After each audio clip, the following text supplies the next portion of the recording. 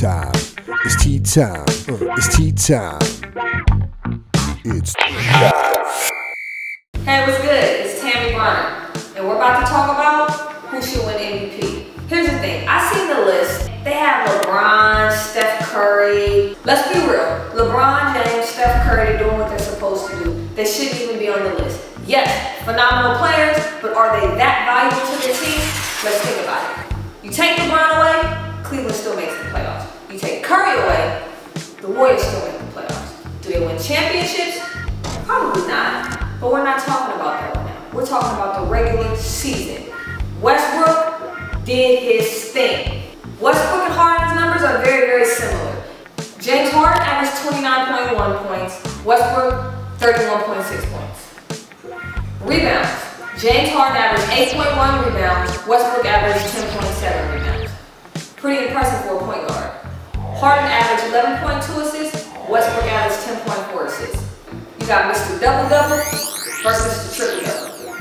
Now that we have the numbers, let's talk reality. People say Westbrook is out of control, right? James Harden isn't. Give the MVP to James Harden. Wait a minute. Let's go back to the numbers. Westbrook shot 42.5%. James Harden shot 44%.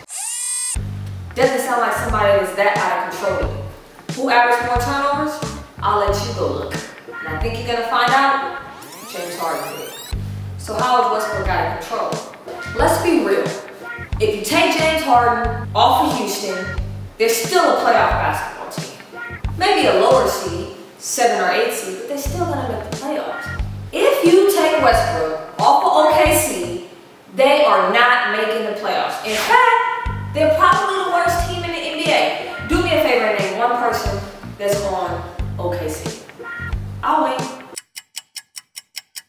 Unless you're a basketball guru, you're not gonna have any names to drop, because there are none. Now, that brings my next point of why we should be talking about LeBron James, Steph Curry, and all those other players as MVP. Great players, great numbers, but they're doing what they're supposed to do. Their teams are doing exactly what they're supposed to do.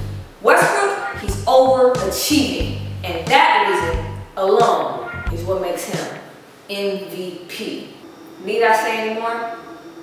It's tea time. It's tea time. It's tea time. It's tea time.